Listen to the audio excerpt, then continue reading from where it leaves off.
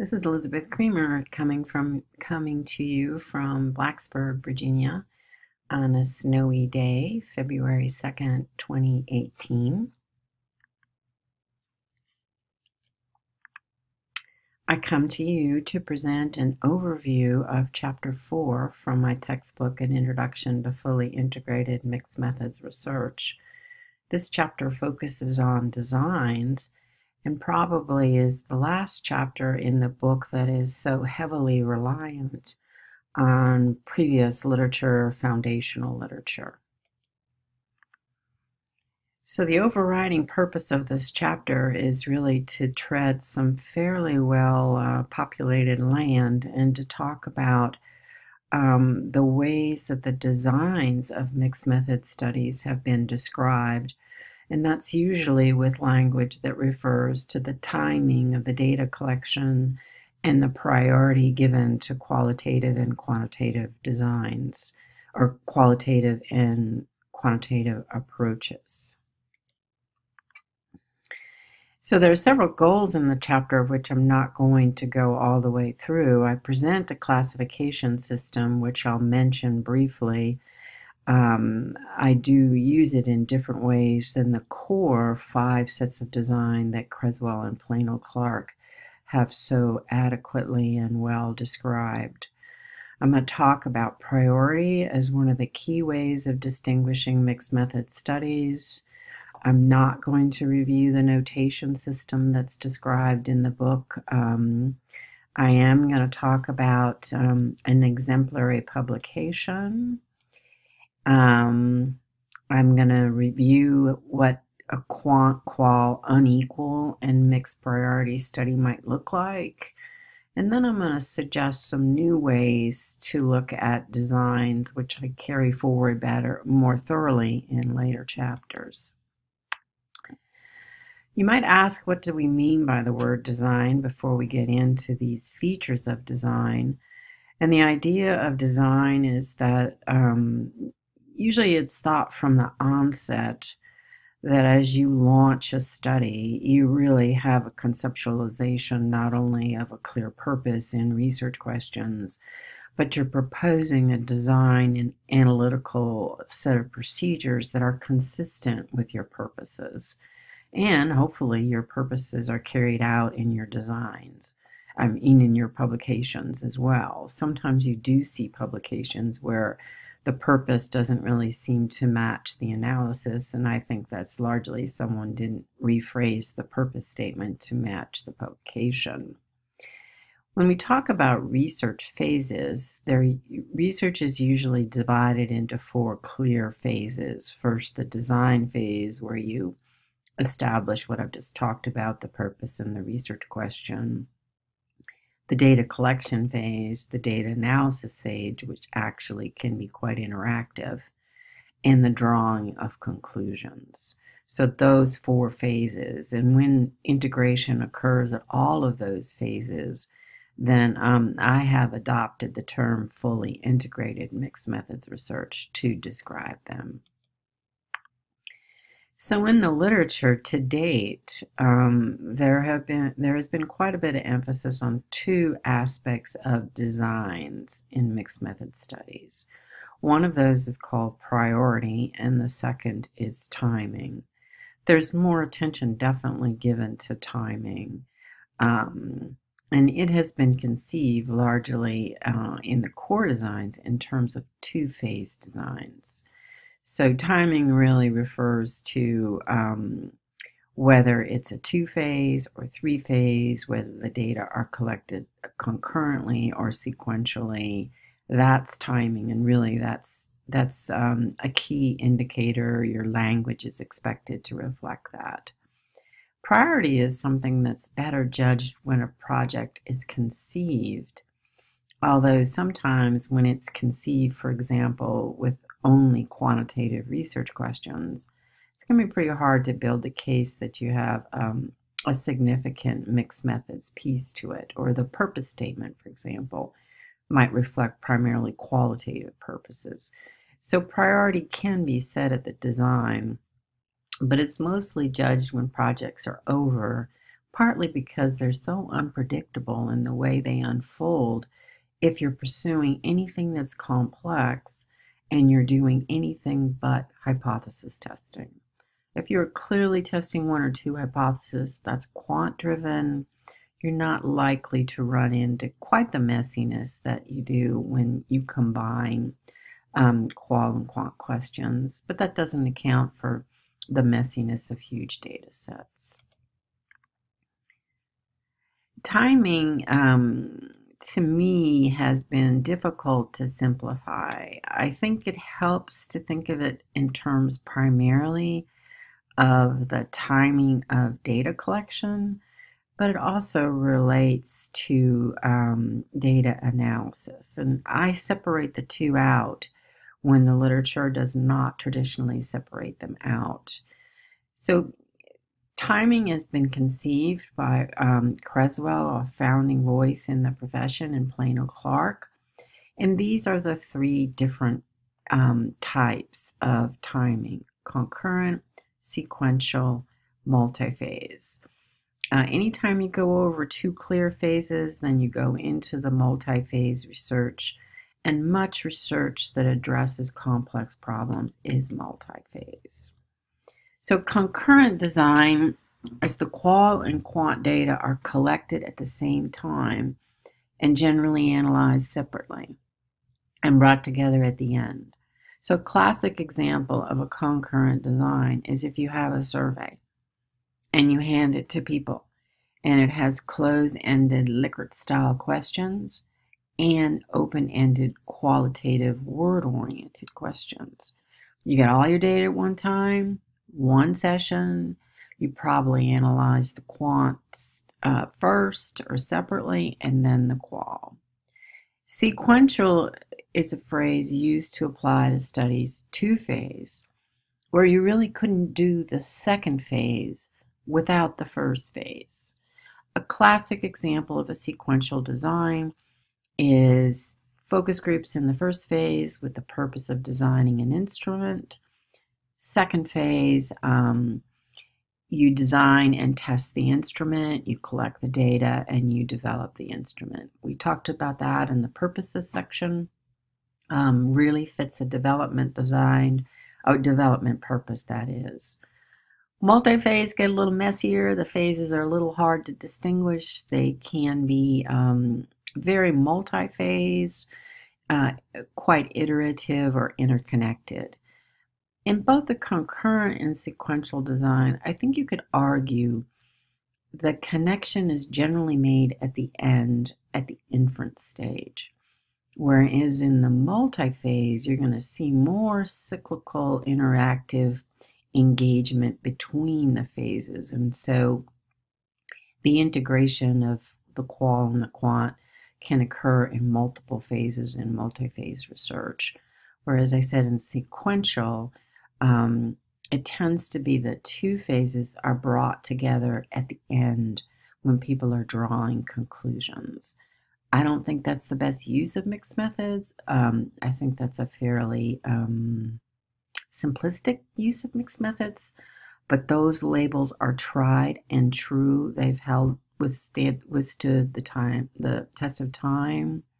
If you look at the titles of mixed methods publications, you're very likely to see these kinds of language in the titles or the abstract. So in the original language, two phases designs have been distinguished. And again, this is Creswell, Plano, Clark. This is tried and true. This is foundational. This language is used across many years, many publications. So they distinguish between explanatory sequential designs and exploratory sequential designs. And really, they are simple to distinguish. The explanatory begins with quant and moves to qual. The exploratory begins with qual and moves to quant. You see this design in the chapter Exemplar. They started with a randomized controlled trial. They had some puzzling findings, you may know from earlier videos. I love that. And They're trying to understand some puzzling findings, so they went ahead and did a qual study, which may not really have even been planned initially. And certainly there's a good bit of mixed method research that becomes mixed methods because of puzzling findings. So in the textbook, in the table 4.1, I sort of play around with the idea of distinguishing designs not only by when the data were collected, but how they were analyzed. As I mentioned, the initial conceptualization, of course, seems to me to really assume those analyses are conducted quite separately. So I started sort of brainstorming what that would look like and how many potential designs that would produce. Many, many people have done that kind of exploration, have produced these typologies. I'm no longer so enchanted with these kinds of typologies as I was when I first started the book. I think the core set of designs help people imagine mixed method studies, but often as they are executed, particularly when you're talking about studies that are interested in understanding individuals in a context, it often becomes very difficult to distinguish the phases. When did the qual start? When did the quant start? When did one end? When did the other? And to me, when you get into sort of that hurricane of mixing that can occur in some sophisticated and good studies, I'm not sure that distinguishing the phases is all that helpful.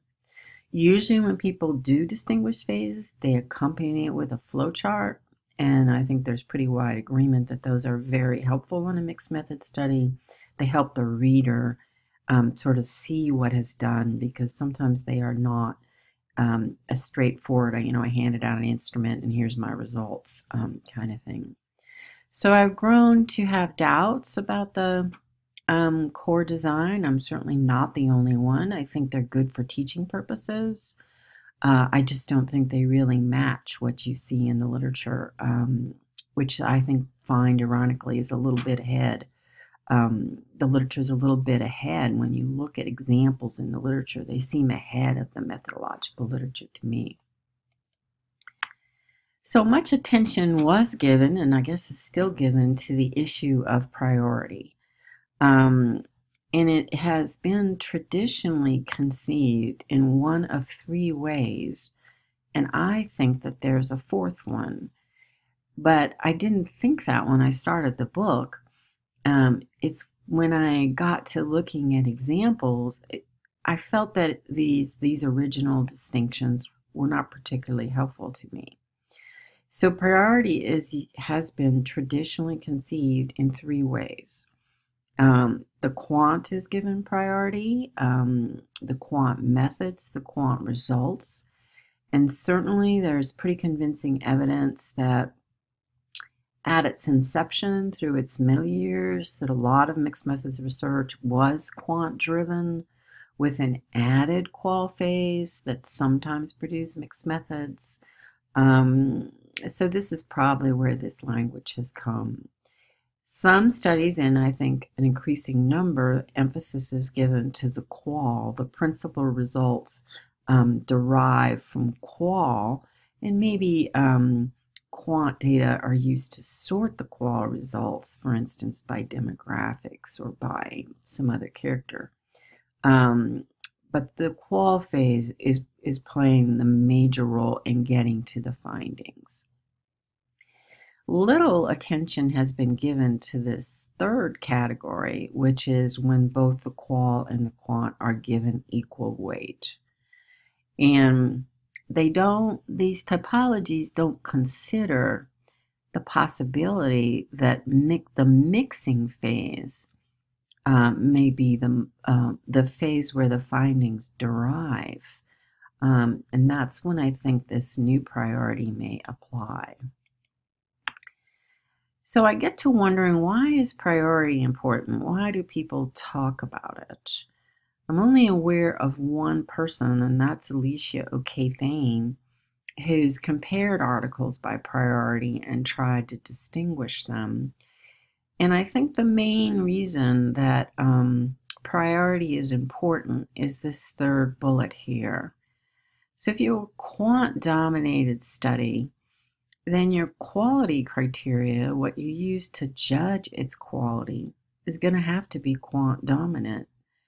If you have a qual-dominant study where the principal conclusions come from qual, then you're going to want the qualitative expectations for quality, such as trustworthy and credibility. Those are going to be your principal quality criteria. One thing about priority that I will say I think is important about it, but I'm not aware others have written this, is that it allows you to trace the conclusions to the source of the data. So it allows you to link, make a link. How'd you get to this conclusion? Which data drove it? Is your conclusion merely reflecting quant findings with a little qual tweak? Or is it mostly qual with a little quant tweak? Or in fact, does it come from a type of mixing that I've grown to call dialectical mixing, something I'm working on now and writing about now? So I propose some ways that priority can be judged. Now, Creswell and Plano-Clark and Shope and Green listed the first four. They said you can tell by title. You can look for reflexivity from the authors. They may say we're qualitatively trained, we're quantitatively trained. You can see it in the purpose statement. A nice way that you can do, I've seen people do analysis this way, is the space allocated to qual and quant in the results and discussion questions. I really would add to this the space devoted to qual, quant, and mixed in the discussion section. This was a 206 article they wrote. I think you could also judge it by the methodological language that's being used, whether they're using qual language and quant language, or quant language. Is it results? Is it findings? Those are clues. And I've said the weight of qual, quant, and mixing in the final conclusion. And this is what I'm emphasizing. This is what I think is most important. The bottom line for doing any research is to produce strong conclusions. The argument for mixed methods is you produce stronger conclusions. The assumption is that comes from mixing. So the ability to link mixing to the conclusions is an important quality criteria. So some signals for unequal priority, you might be able to see at each of the different phases, the design phase, the inference phase, in the discussion and conclusion, or at meta-inference. Really, you can look at the research questions, you can look at the type of language in the research questions, and judge, are these 2 quant questions and 1 qual question? Is there a mixing question? So some of priority is reflected in the research questions and the language of the purpose statement. So often you can tell, regardless of how people label it, you can say, oh, they've written that with very quantitative language, or they've written that with very qualitative language. I've already talked about how I think you can see it at the inference stage. If you see an inference/conclusion, and a meta-inference links a qual conclusion and a quant conclusion. And you can judge the role that each of the 3 pieces, qual, quant, and mix, played. Equal priority studies are supposed to be rare. I'm working with a set right now in a paper I'm doing about theory where they are equal, where the qual results are not dismissed for some reason, the quant results are not dismissed for some reason, but yet they're contradictory, and then the drive to explain them. So equal priority is the qual and quant play an equal role. Maybe there's almost as much space devoted to both of them. There's qual figures and quant figures. That's another way to distinguish them. In the discussion section, sometimes in the findings section, you'll have a section qual results, quant results, integrated results. And it's really considered to be a sign of quality if you have all those three, not just a section on qual findings and quant findings, but qual findings, quant findings, and integrated findings. And in the chapter exemplar, which I'll talk about in a minute, that's exactly what those authors do. So the chapter exemplar, the first one I really got into, and the first one that instructed me about mixed methods. So up to then, you have the knowledge of the foundational methodological literature, and then you have a real life example. Now, what's unusual about this exemplar, it's of a randomized control trial where the study is about the reporting of domestic or partner violence in emergency rooms by women. And I love it because they tussled with a contradictory finding, which I'll show you in a minute. But this is a very exemplary publication. Shows strong knowledge of mixed methods. You can see it in the reference list. A subsequent publication in the following year shows equal credentials in qualitative research, and they are very clear in using language. They call it a two-phase sequential explanatory study because the first phase was the quant data. They had screening instruments. They came in, they administered to women coming into emergency rooms. And the qual, probably unplanned, was to explain some very unexpected findings.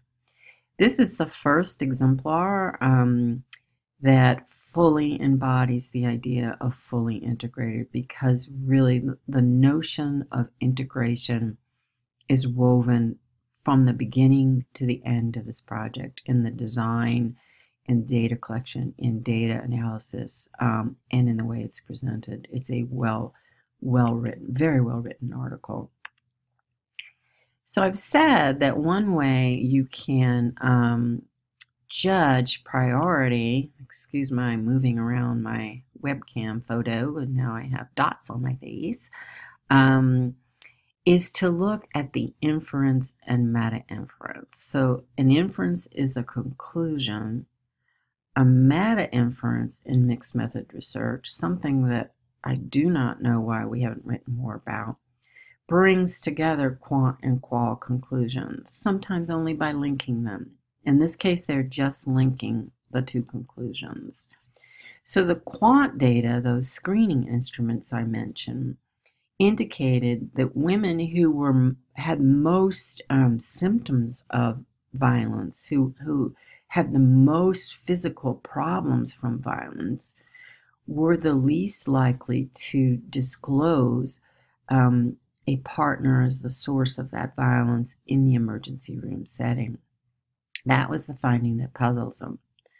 The qual data gave them the very good reasons. The qual data came from multiple interviews with a small group of women, and it revealed very good reasons why the women were not disclosing violence. One article emphasized that they worried that the nurses would stigmatize them, but a later article, a 2014 article, really portrays it as almost a very practical conclusion. The women were fearing repercussions of disclosing, further involvement with the police, the threat of losing their children, that it would impact their life after they left the emergency room. So actually developed as a very rational decision, though Catello does not use that language.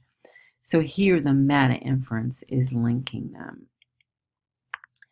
I think this is mixed priority. I think the equal priority really doesn't do justice to this because it is integrated throughout all the phases of the research, not only at the inference stage, but prior.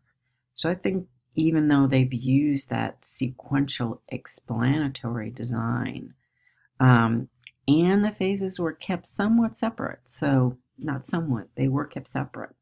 And yet there's still this potential here to come to theoretical insight by pursuing the sort of puzzling finding that came out of the first phase.